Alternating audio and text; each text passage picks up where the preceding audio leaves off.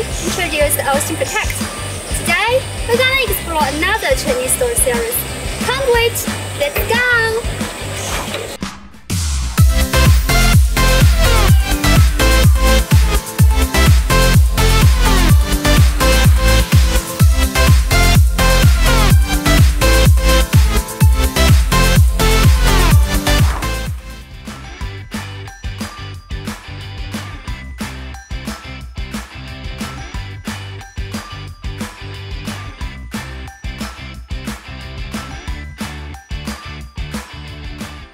Wow, this looks fun. What are you doing here? We are simulating autonomous driving. Nice! But what does autonomous driving have to do with Huawei storage? Well, that's an interesting story. It's better if I show you. Let's go. Cool! Following huge growth in data volume and value, enterprises need to be able to both store mass data and also derive insights from the data. That's why we released OceanStor Pacific to fully tap into the value of data. OceanStor Pacific. I guess the theme is related to the Pacific Ocean. That's right, because they share similarities. They both store huge quantities and have a calming influence. Is this OceanStor Pacific? Yes, it's one of our high-density models. The OceanStor Pacific 9950. Looks impressive. So what does it do?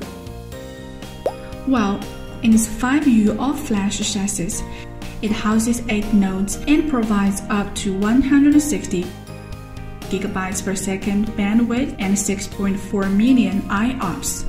6.4 million IOPS? That's a lot of zeros. This model is designed to support performance-intensive workloads such as HPC, artificial intelligence, and big data analytics. I see. And what's this? It's like a pretty small disk.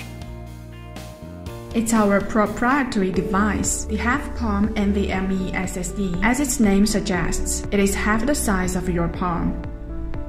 Can I? Sure. It's certainly compact. So what's the performance like? Compact, yes, but no compromise. The small size allows 9950 to contain 33% more all-flash media per unit space. Okay, that's super exciting stuff. So that must be another OceanStor Pacific model. That's right. Let me show you. Let's go! This is 9550, our other dedicated high-density model. The 9550 houses 2 storage nodes and stores petabytes of data, an ideal choice for capacity-intensive workloads. That's insane! How many disks can it house? It runs 120 HDDs at 91.6% disk utilization, with 60 HDDs at the front and another 60 in the rear. So, what's in the middle? Those are fan modules used to dissipate heat and cool down the disks. Seems like quite an innovative hardware. Now we have a basic understanding. Can you explain what OceanStor Pacific has to do with autonomous driving?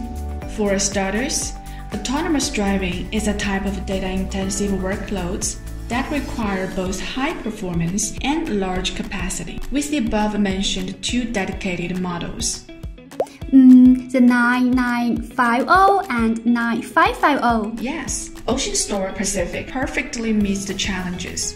Such workloads also involve multiple storage services. Take autonomous driving as an example. The object, file, and HDFS storage services are used at different phases.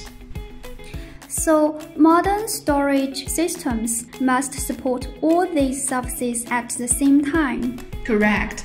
Traditionally, enterprises have to deploy separate storage systems to provide these services, or choose to deploy gateways in front of a file or object storage platform. However, these methods either waste time and space or compromise performance. So there is a better way. There is. OceanStor Pacific provides multiple protocol interworking. It allows one copy of the data to be seamlessly shared using multiple protocols.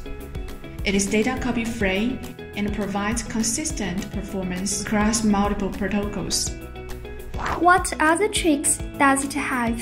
Well, there are no tricks, but plenty of features worth mentioning. For file storage, OceanStor Pacific employs Distributed Parallel Client or DPC to allow one client to concurrently access multiple storage nodes. This one-to-multi access mode eliminates performance bottlenecks caused by single-stream access.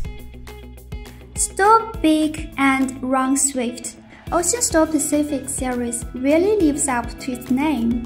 That was a fun day. I hope you found it insightful too. Coming next is Fusion Cube. Stay tuned to find out more.